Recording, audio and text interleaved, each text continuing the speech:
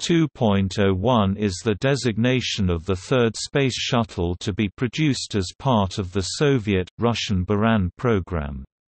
It carried the Grau index serial number 11F35K3 and is, depending on the source, also known as OK2K1, Orbiter K3, OK2.01, or Shuttle 2.01.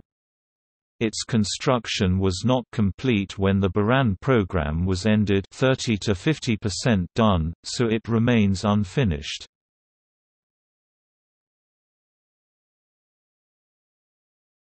Topic: Differences from OK1K1.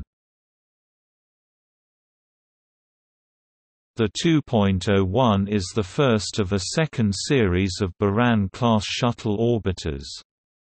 The main differences between the second series and the first operational Soviet shuttles are located in the cockpit, which has been improved using feedback from the earlier models of Buran-class shuttles, such as the flight of OK1K1 and the construction of OK1K2.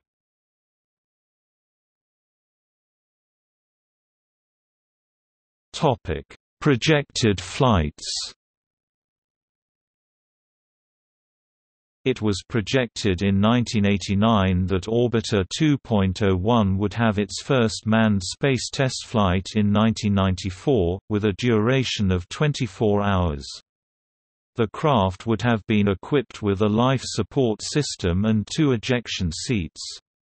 Crew would have consisted of 2 cosmonauts, Igor Volk, commander, and Alexander Ivanchenko, flight engineer. Post-retirement. After residing at the Tushino factory where it was constructed, it was incorrectly announced in 2006 that Orbiter 2.01 would be put on display in the Sinsheim Auto and Technik Museum, Germany.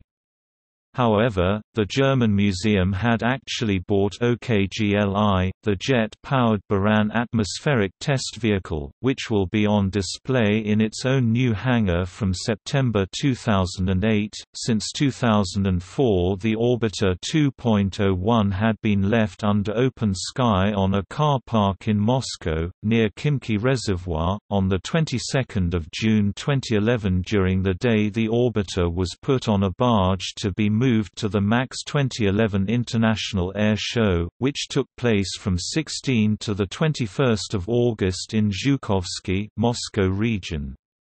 In the night of 22 to 23 June it was seen on the Moskva River. As of November 2013, it remained at the Ramenskoye-Zhukovsky Airport 55°33'06" N 38°08'40" E. As of July 2017, heat tiles from Orbiter 2.01 are for sale online, indicating that it may have been scrapped or otherwise disassembled.